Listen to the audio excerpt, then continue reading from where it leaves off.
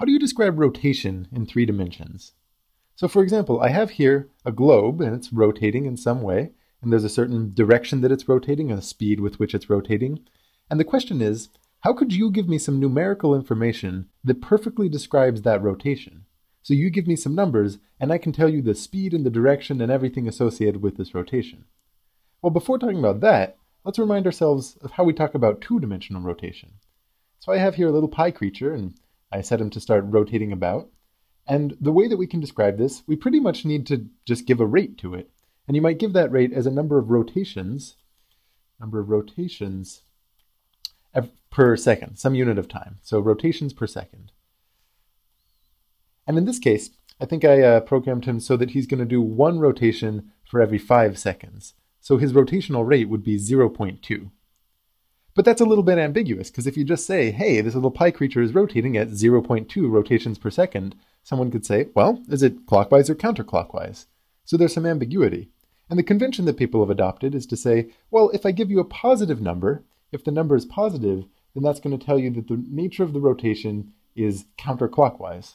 But if I give you a negative number, if instead you see something that's a negative number of rotations per second, that would be rotation the other way, going clockwise. And that's the convention, that's just what people have decided on. And with this, it's very nice, because given a single number, just one number, and it could be positive or negative, you can perfectly describe 2-dimensional rotation. And there's a minor nuance here. Usually in physics and math, we don't actually use rotations per unit second, but instead you describe things in terms of the number of radians per unit second. Radians. And just as a quick reminder of what that means, if you imagine some kind of circle, and it could be any circle, the size doesn't really matter, and if you draw the radius to that, and then ask the question, how far along the circumference would I have to go such that the arc length, that sort of sub-portion of the circumference, is exactly as long as the radius? So if this was r, you'd want to know how far you have to go before that arc length is also r. And then that angle, that amount of turning that you can do, determines 1 radian. And because there's exactly 2 pi radians for every rotation, to convert between rotations per unit second and radians per unit second, you would just multiply this guy by 2 pi. So this, it would be whatever the number you have there times 2 pi. And the specific numbers aren't too important. The main upshot here is that with a single number, positive or negative, you can perfectly describe 2-dimensional rotation. But if we look over here at the 3D case, there's actually more information than just one number that we're going to need to know. First of all, you want to know the axis around which it's rotating, so the line that you can draw such that all rotation happens around that line. And then you want to describe the actual rate at which it's going. Is it slow rotation or is it fast? So you need to know a direction along with a magnitude. And you might say to yourself, hey, direction, magnitude, sounds like we could use a vector. And in fact, that's what we do. You use some kind of vector whose length is going to correspond to the rate at which it's rotating, typically in radians per second. It's called the angular velocity. And then the direction describes the axis of rotation itself. But similar to how in 2 dimensions there was an ambiguity between clockwise and counterclockwise, if this was the only convention we had, it would be ambiguous whether you should use this vector or if you should use one pointing in the opposite direction. And the way I've chosen to draw these guys, by the way, it doesn't matter where they are. Remember, a vector, it just has a magnitude and a direction, and you can put it anywhere in space. I figured it was natural enough to just kind of put them around the poles just so that you could see them on the axis of rotation itself.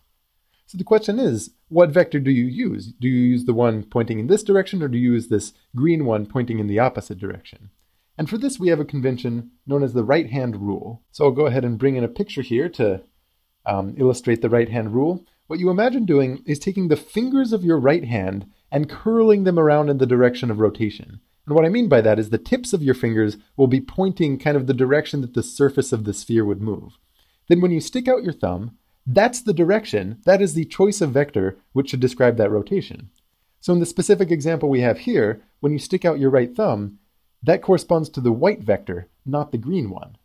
But if you did things the other way around, move this a little bit.